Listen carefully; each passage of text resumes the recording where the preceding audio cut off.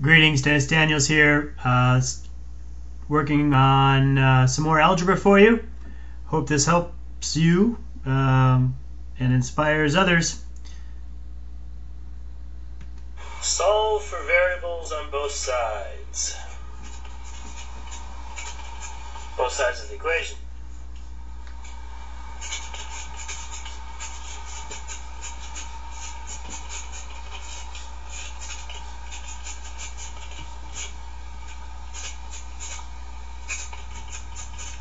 Alright, now we'll do a simple one here.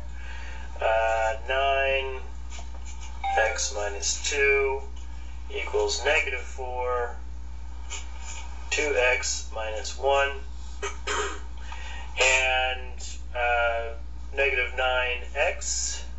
Negative 9 times negative 2, of course, gives us positive 18. Negative times a negative makes it positive. Negative 4 times 2x is negative 8x. Negative 4 times negative 1 gives us positive 4. Can we simplify on either side? No, it's pretty easy. So we're going to try and put our variable on one side.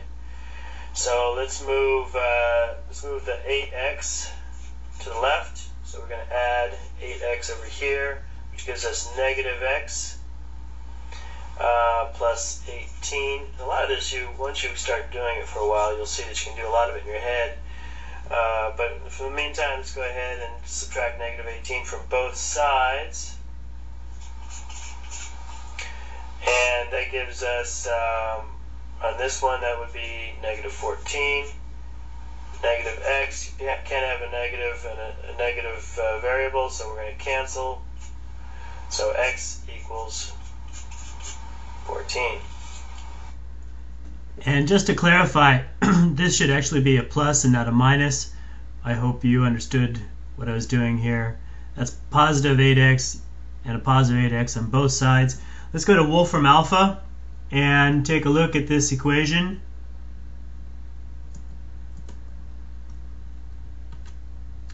And it's Wolfram Alpha is quite the useful tool if you if you know how to use it. 9x minus 2 equals negative 4 times 2x minus 1. And we'll solve for that one. Give a second to think about it. There's the equation. It's going to generate a geometric figure, which is plotted down below. And there it is. Those are the slopes of the two different equations. And the alternate form. Interesting. I wonder if I entered in the equation incorrectly. Negative 4, 2x minus 1, negative... Oh, yeah, I did. Got to pay attention. It's negative 9.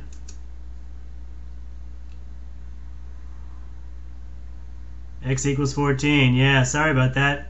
Again, paying attention is very important. X equals 14. Thanks for watching. And pay attention.